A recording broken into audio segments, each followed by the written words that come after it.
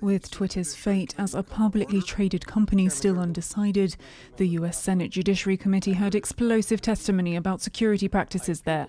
Among the allegations was that Twitter knew it had both Indian and Chinese agents on its payroll.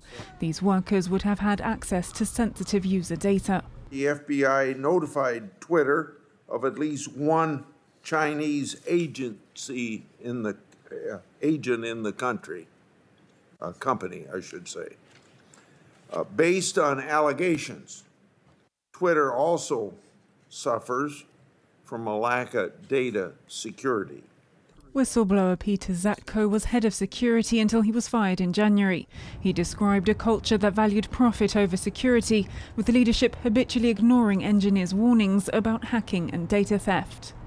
What I discovered when I joined Twitter was that this enormously influential company was over a decade behind industry security standards.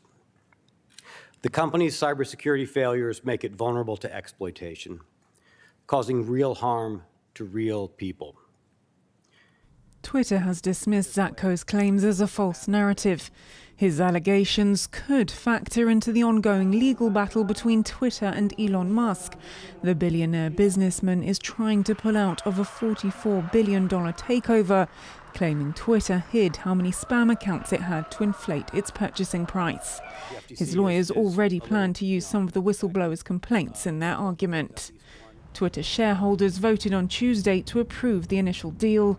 A court will begin hearing the case in October.